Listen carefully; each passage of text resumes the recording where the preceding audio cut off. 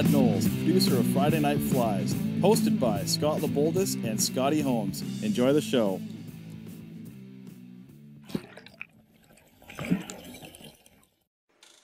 Well, after a short hiatus there, last week we were away on a little bit of a fishing trip, testing out a bunch of these chironomids and dry flies that we were tying. And boy, we got into some really, really nice fish. The pattern that I'm about to share with you today is one of those patterns that really put the hurt on them. We stood out in amongst a pile. Maybe what I'll do is I'll just show you quickly what we were doing. And it was funny, we ran into a bunch of Friday Night Flies fans. There's what we're catching. That's about 7 or 8 pound rainbow trout, and there was heaps of them in this little lake that we were fishing up in the Caribou. So we also ran into some huge Friday Night Flies fans.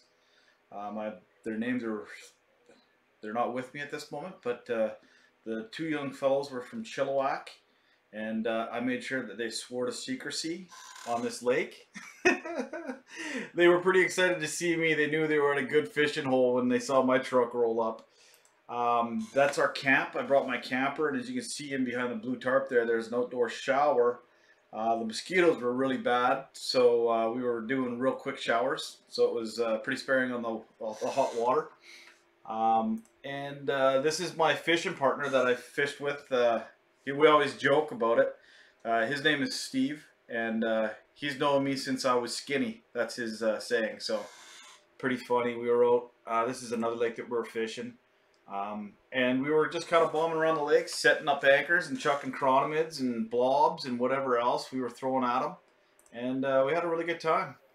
There's a typical fish from the weekend, and they're monsters. They were absolute monsters. But so anyhow, today, since we're back up here at camera 3, I'm just going to go straight to it here. So now you guys know why I wasn't here last week and we didn't announce the winner. But if we only got one guy, I'm not going to announce a winner as far as I'm concerned. I want to see a little bit more participation from our crowd. So what we'll do is let's do another contest this week. We'll do a chironomid contest again. It seems like a lot of people really wanted to do chironomids, and they're relatively easy to tie. This one here is an anti-static bag. There's a few different variations that I've found that work really well. I'm tying, this one's a size 12. This variation was actually pretty deadly too where we were fishing. This is a size 10. And just slight little tweaks. As you can see here, this one's got a gray collar. I also like to tie them in blue dun as well, on the underbody and on the collar. And then this collar right here is burnt orange, I believe, or rusty brown. So we'll do or actually no, that one is actually burnt orange as well. So when you hit burnt orange with the Solares, it actually makes it a little bit darker. But what we're going to do, let's get at it. Let's get at it and tie some flies. So what we're going to tie with today is a Daiichi 1760 in a size 10, just for camera purposes. I highly recommend that you tie them in 10s, 12s, 14s, and 16s if you're fishing chironomids, and do a few slight variations, as you can see, like a blue dun collar or a gray collar, and do them in the rusty brown. It definitely makes a huge difference. And when you get into the bigger patterns, like the bigger hooks like the size 10s, make sure that you're putting fairly long lungs and gills on them, or lungs on them. And today we're using uni stretch for our lungs, and we're just gonna get everything. I wasn't really prepared to tie this week. I thought it was Thursday, to be honest with you. Time flies when you're having fun. And all this COVID stuff, we've had some really nice weather the last few days, and I've been out chasing fish with my wife and family and kids, and it's been nice to get out of the house and enjoy a little bit of the great outdoors. Anyhow, all I'm doing is just put a little bit of thread up on the hook here, and then we're going to throw this uni stretch up in front on top, and then throw a quick half hitch or a finish in behind. So yeah, we've been really enjoying it. I've got some other photos, but you can only do so much in the way of photos when you're doing live television here. And we'll just flip that bead back up and over. And then so when you're doing your longs, you'll find that like with size 10 hooks, you're going to want to leave it fairly long. So I always recommend leaving it fairly long with these big buggy buggers. And you'll notice once that uni stretch gets wet, it shrinks up to next to nothing. So when you're doing chromies, I'm going to just go back up here to the top camera and we'll just explain where we're getting at. You buy online, you can buy these big anti-static bags pretty well anywhere. Computer stores, Amazon, and then all you do is get yourself a real nice sharp X-Acto knife and a straight edge like a ruler, and you cut yourself a bunch of thin strips and you throw them back in the bag and you leave them there for when you're ready, and do like a ton of them so that you only have to do that once in a blue moon. And you can see once you've cut them down, you get these nice little strips of wholesome goodness, and the bag is still attached at the ends. So you just cut those little tags off the ends, and then you got two perfect strips, and that'll tie a few flies. Okay, so once you got that done, what I've noticed is that with these anti-static bag Chironomids, is the clearer that you can make them. Like if you look, you can almost see right through these guys. And to do that, I found gray thread or the blue dun, or actually white makes it really shiny too. And I believe the shinier the better when it comes to these anti-static bags. As Chironomids make their way up to the surface, they start to gather air. And I think that's the trick, is the more air that they gather, the shinier they get, and fish really start to hone in on them. So what we're going to be tying this with is, which wire have I got here? This is medium, I think. Yeah, it's a medium black wire. I don't know if you can see that or not. Yeah, there you go. Nice and clear. And I always tie this off on the side and then work your way back into the taper. So, and overlapping. So one thing you'll notice with the anti-static bag is that it really starts to take up space. So if you try to build a perfect taper right off the hop, you're going to get a real thick fly, unless you're cutting your anti-static bag really thin. So you can see where I've gone to just as it starts to get into the dip of the fly or the bend of the hook. And then what I'm going to do is grab a chunk of that anti-static bag. And as you can see, I've got quite a bit of it all over my desk right now, because when you got a good pattern, you better make sure you got lots of it tied up in your box. Justin said that the 6/0, that's a bit too thick of thread. Well, it just happens to be what I've got right now. So yeah, you can run an 8/0, you can run 70 or 140 denier. I just find that when I'm making chromies and when I'm making the anti-static bag, I'm not going back and forth as many times as most people will, just because I usually use the anti-static bag to make my contour and then fill it in with solar, as you'll see here shortly. So what I'm doing is just cutting a small taper at the tip of the anti-static bag, and what you're going to do is just tie it in at the tip, right at the back here, nice and tight, and then just overlapping, work your way back up.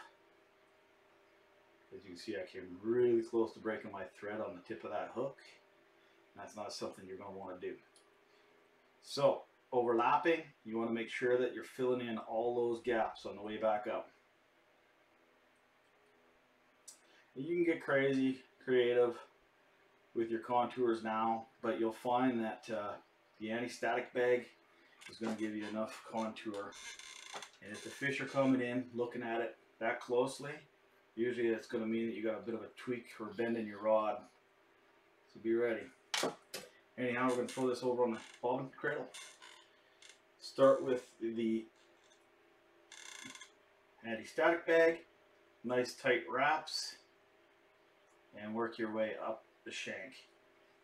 As I'm getting older, I'm finding it a little bit more difficult to see this stuff, so I would have had a little bit more light on it, but with the camera and light that I've got right now, if I get the light too close to the fly, it starts to make it almost glow on camera. So what you're going to want to do is lock that one in tight to that, couple wraps in behind, cut off your static bag, give it a quick whip finish in behind, and then what we're going to do is walk that red back up top. So you can see it's got a nice taper. There's a little bit of fuzz from when I almost broke my thread there, so I'll just cut a little bit of that loosey-goosey off the back.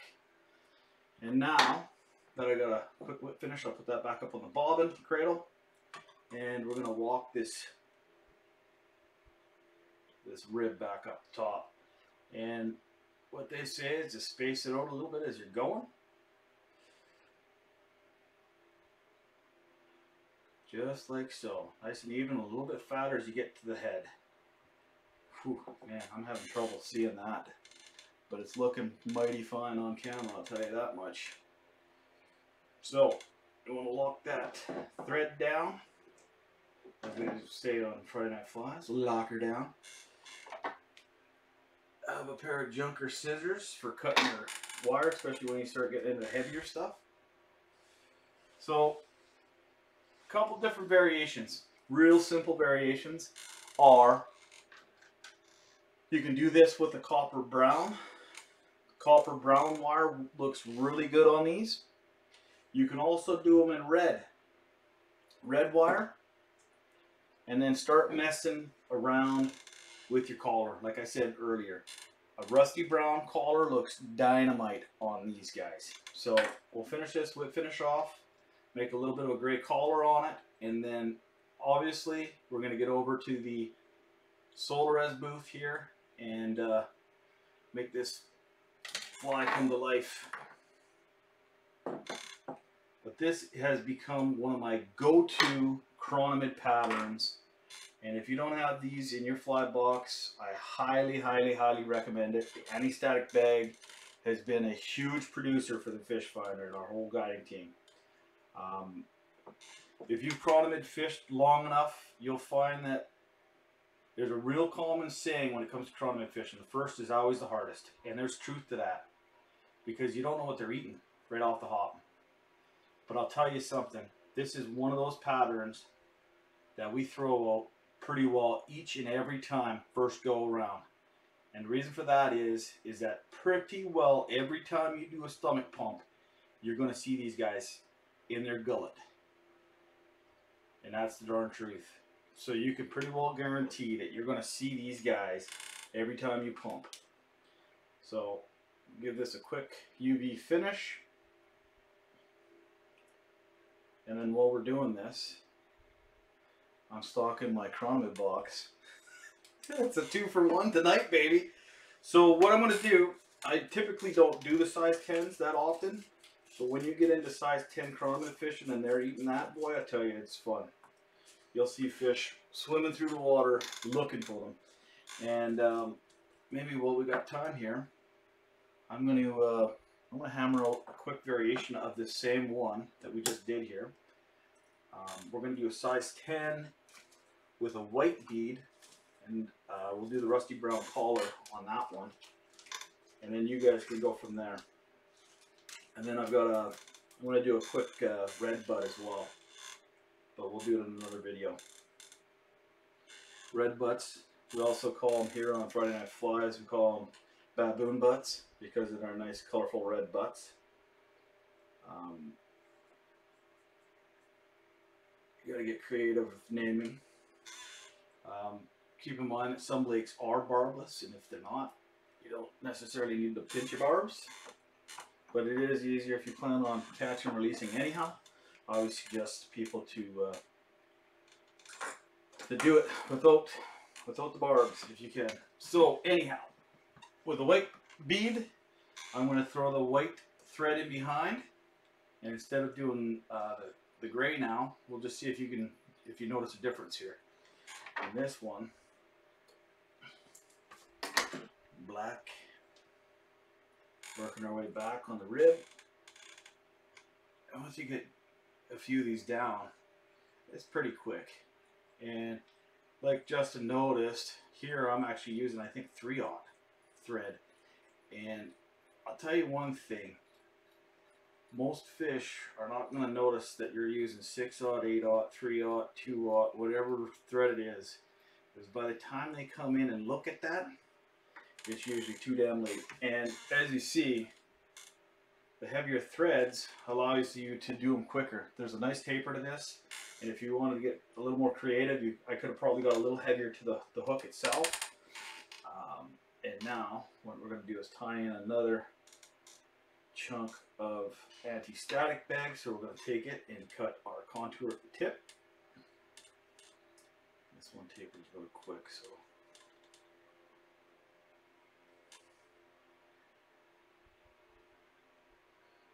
these scissors are starting to get a little on the dull side from cutting so much freaking wire. Okay, so same thing, overlapping. You'll notice that the white almost goes translucent. Makes it look like you can see right through the entire body of this thing once this static bag is over top.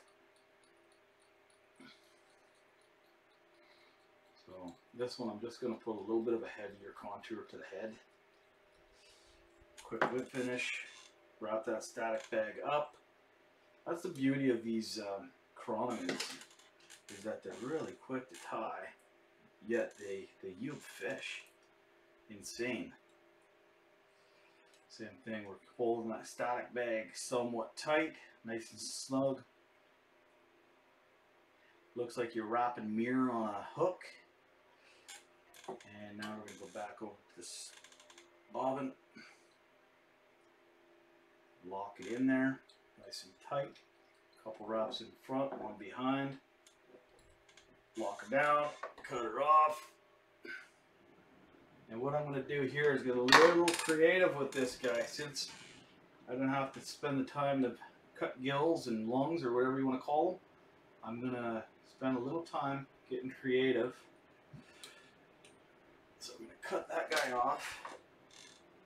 I'm going to swap over here quick, and we're going to go to the rusty brown to give it a little bit of a different color. You'll see it make it look really sweet.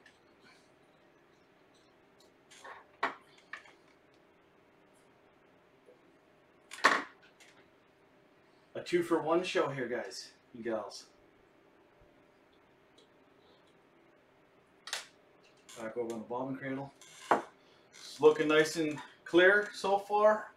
Not too blurry. Okay, we're going to take this.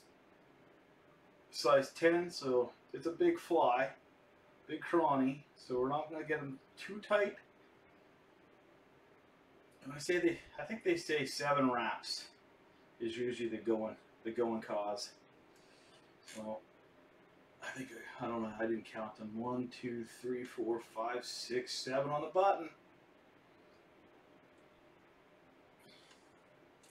Tie enough of them, it just comes naturally. Oh boy, I make a good BSer. So get that guy in there, and the difference of just a thread on the collar can make a huge difference to a fish. I'll tell you that, because I've seen it. I've seen it where they won't touch the gray, and all they want is this rusty brown collar. So at this point, you're gonna work your way up, make a little bit of a smooth transition on the collar right up to the bead, and that's nicely locked down. And we're going to take our scissors, cut it nice and short, and then finish it off with our favorite stuff, Solares Bone Dry. And there you go, ladies and gentlemen. Between those two that I just tied, that comes with a fish catch guarantee in most of the lakes in southwestern British Columbia. That's a bold statement. That's how confident I am in this pattern between this one and doing the nickel, the black nickel gunmetal. It is dynamite, one might say. So you can see the difference with the underbody with the white. It makes it almost translucent, like you can see right through it. And that is typically the color I like to put under, is that white. But also, if you've got blue dun, the blue dun is deadly. So go out to the local sports shops. One of my favorites is Spud Valley Sporting Goods at 1380 Birch in Pemberton, Birch Street, Birch Drive. And they'll have a good selection of thread there for you. There should be some beads and some hooks, a little everything. So there's the two there. And I'll just put those two on the hook. You can have a look. Pretty sexy. And then I've got one tied in a, that's a 12. With the, that's got the rusty brown, the copper brown rib. And you can see the difference. Just a little hint of some different color in there. Anyhow, that will be that show for today. And I'm going to do a quick blend on a different one. So we'll do, I'm going to do what are we going to do? Red butt, or what do they call them? A baboon butt? Anyhow, ladies and gentlemen, thank you very much for tuning in Friday Night Flies. For the full recipes, go over to our website at FridayNightFlies.com. And my lovely wife is in the background. Maybe we'll get her to come up here on the next show and she can show you how good looking she is and how lucky of a man I am. Anyhow, we're going to sign out with that. Enjoy the rest of the show. We'll be back here in about 5 minutes.